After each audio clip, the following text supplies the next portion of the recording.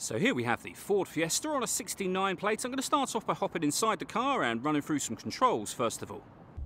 Okay, now that we're inside the car, we're going to start with the dials. Over on the left-hand side, we have the rev counter. We have the speedometer on the right-hand side.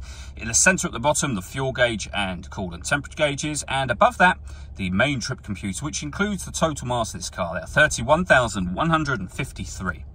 We have a digital readout for the speedometer in that section.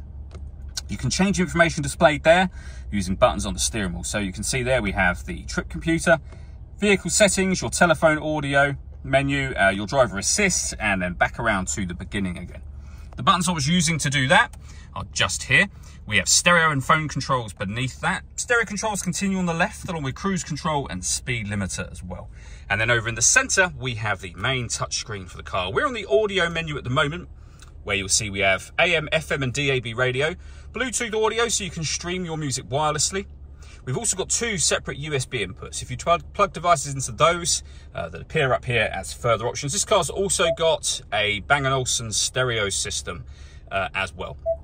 Back out to the home screen, this is where you pair your phone.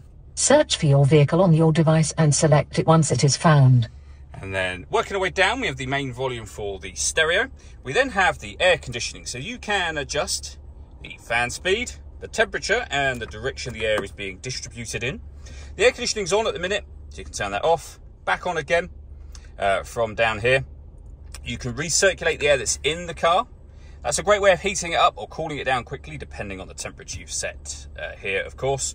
We've also got a heated rear screen and a proper heated front screen just there as well.